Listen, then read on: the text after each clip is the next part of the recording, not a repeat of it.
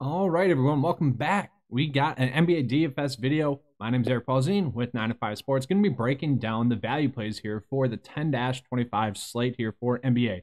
Now, a lot of you guys probably know me. Some of you guys probably don't. So I am trying to give you guys some more NBA DFS coverage, and all the data here and whatnot that you're going to see is going to be available for, PGA and NFL DFS members on 9 to 5 Sports. But if you guys just want this free content, daily, that is something I can do daily.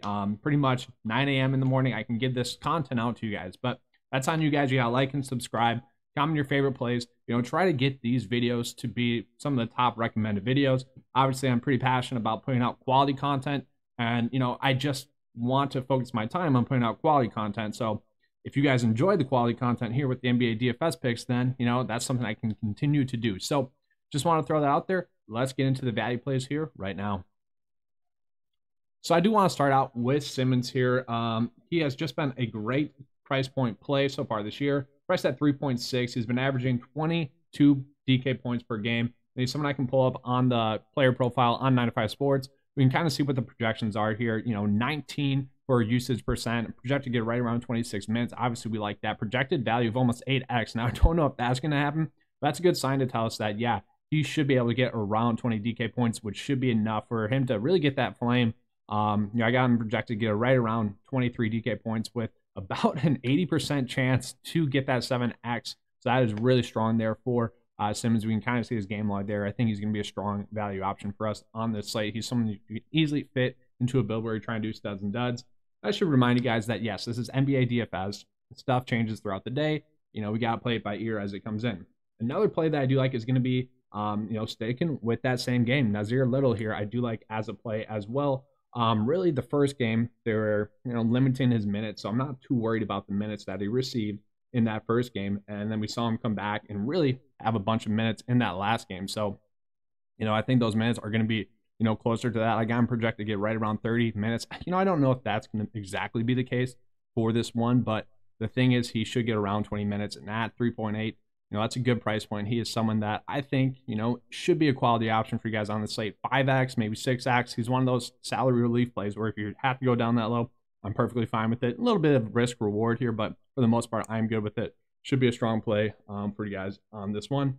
And then just going a little bit lower as well. Another play that I like right now as it sits is going to be Josh Okogie.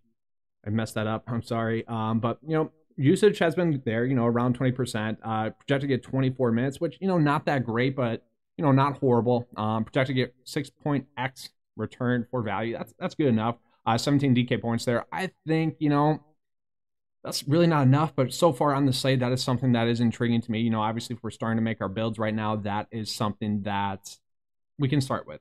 As the day goes on, we can make pivots from this, but he's a good place point holder, if we don't get any more value, because at this price point, he is such a cheap price tag that, right now, as we're making our builds, it works.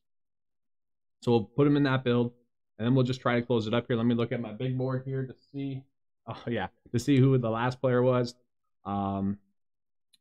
This is another one where, probably as the day goes on, we might have to pivot off of it. This is still the morning, but for the most part, looking like a decent option. We can see the minutes there, 26 and 27 over the last two games. That's something that we like. The shot attempts, we want more of that. We definitely want more shot attempts there. 7 in the first game, that was great, but only 3 in the last game. We need more than that. But the nice thing is that, he's getting rebounds, getting steals, getting assists, getting blocks. He was active in the last game. So that is something that intrigues me a little bit.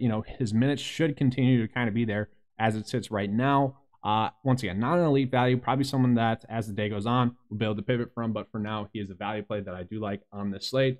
And I do want to point out one other value play as well that probably will come up as the day goes on. I don't expect Al Horford to be active in this one. We'll have to wait and see, but if that is the case, then Grant Williams would also be a great value play.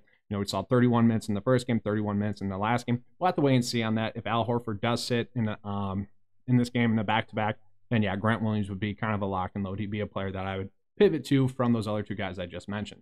But that's all I have for you guys this one. Hopefully you guys enjoyed it. Once again, if you did, please give me a like and subscribe. If you guys want to comment your favorite value, this is a team effort. If you guys want to comment your favorite value, go ahead and do that. All right, thanks for watching, guys, and as always, let's keep catching. All right, see you next time.